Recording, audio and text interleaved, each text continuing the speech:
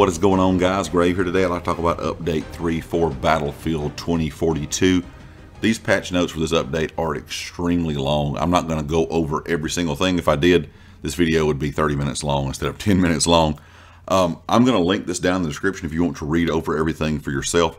There were a lot of changes for UI fixes and bug fixes. They added in some weekly challenges as well. But there was just a lot of stuff that was kind of broken within the game in general that they fixed. Small stuff within audio and things of that nature. But when it comes to some things, I know a lot of players are really looking for, things that players have been talking about.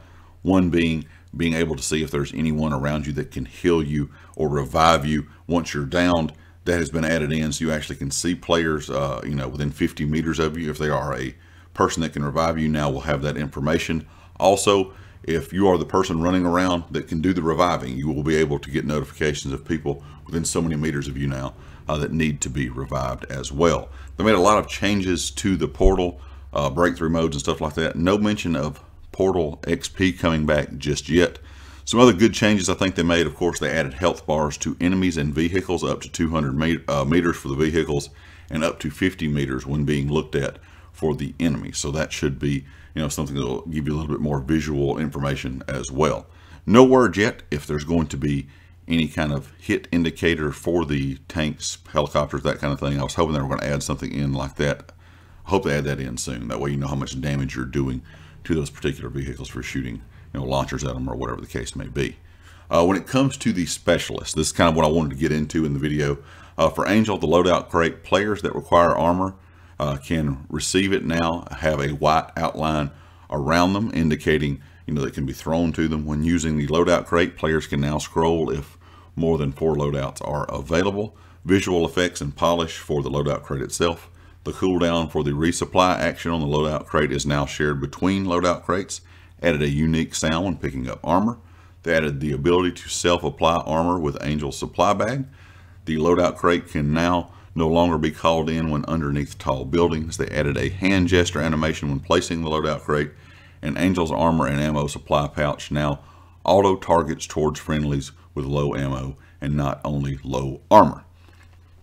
When it comes to Iris, they fixed an issue where switching to Iris's portal set player soldier command would cause the deployable cover ability to not play any animation.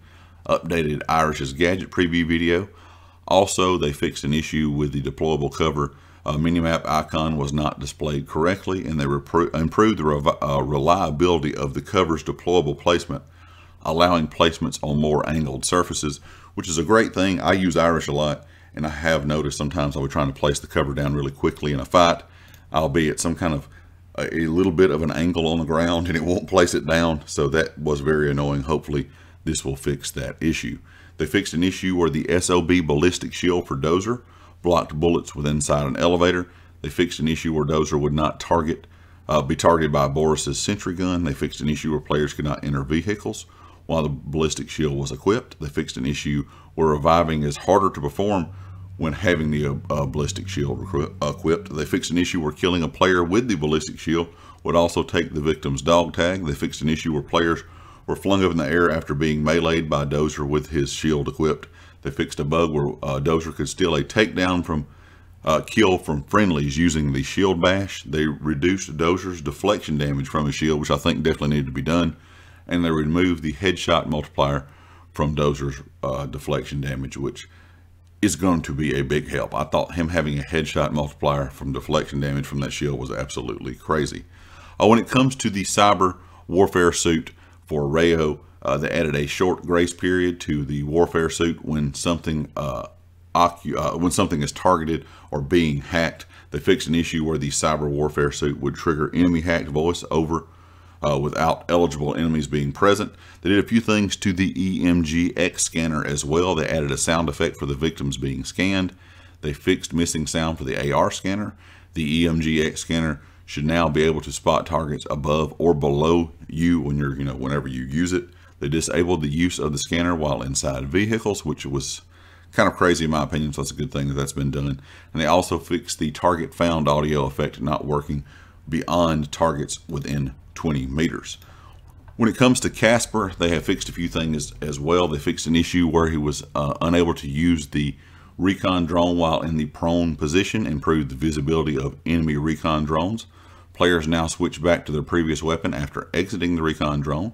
They fixed issues with the recon drone sometimes unable to lock onto enemy targets. They adjusted the near drone spotting distance and adjusted the size of the spotting area when controlling the drone's camera view. For Boris, the SG-36 sentry gun will now be destroyed when the owner dies instead of when the owner is downed. And they also fixed an issue where the sentry gun will not be able to acquire targets that are near a vehicle. Sundance, they moved the scatter grenade to detonate after its first bounce to allow victims the chance to move away. They fixed an issue where the repair tool crosshair was visible in the wingsuit when you entered the wingsuit. And they also fixed an issue when undeploying and deploying the wingsuit can cause a first-person view while flying. Also, the grenade belt, they adjusted the behavior of Sundance's fragment grenades to bounce once before detonating. When it comes to the pistol, that the S21 pistol, you know, the one that actually gives you your health back, they added a lock-off sound for the pistol. Also, players that require health and can revive it, or can be revived, and now have a white outline around them to, you know, let you know that you will fire to the outlined target.